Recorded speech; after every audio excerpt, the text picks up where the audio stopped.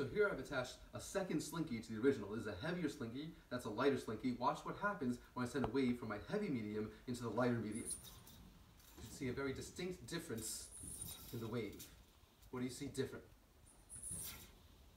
Right, it's definitely a change in speed. It's going a lot faster in the light medium, a lot slower in the heavy medium. Sam, see if you can send one towards me. Nice and big. Yeah, one more. Again, you can see it traveling fast in the light medium, slower in the heavier medium. Okay, now other things are happening at the connection point. So look to see where the energy's going. Send one towards me.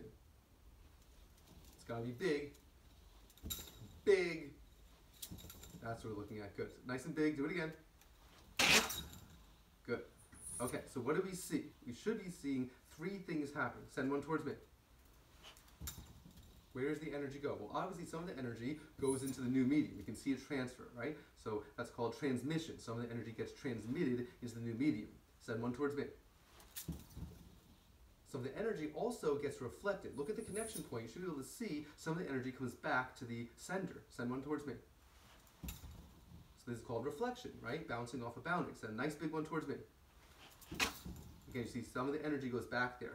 But if you compare the amplitudes before and after, they're not going to match because some of the energy gets lost or absorbs into the environment. So some of the energy, every time it reaches the boundary, gets transmitted, some gets reflected, and some gets absorbed.